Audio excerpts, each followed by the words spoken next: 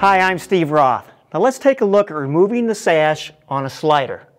First of all, we want to unlock the window, move it out a little bit. Now if you notice, I'm going to try to lift that out of the track, and you can't. There's a block up here that is an anti-lock block that won't let us lift that out.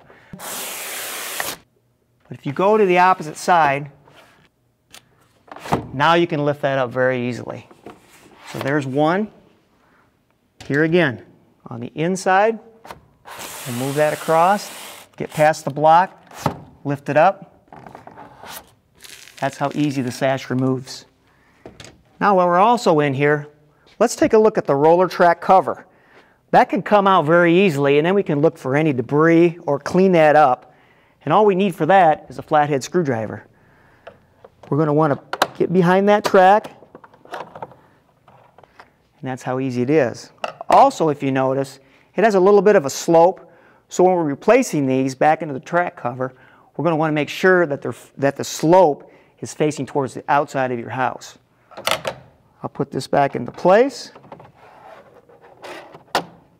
Then you want to hear like a little clicking sound with your hand, that's seating back into the track cover.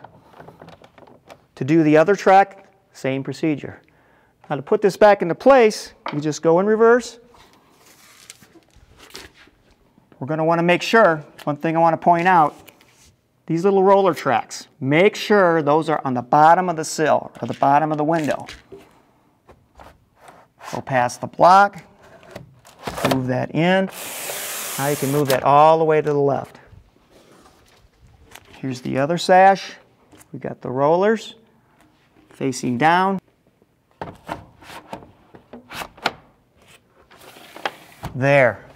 And you can check for movement as well. Now with that sash seated, we lock it up. And really with a couple tips like that, it's very easy for you to do.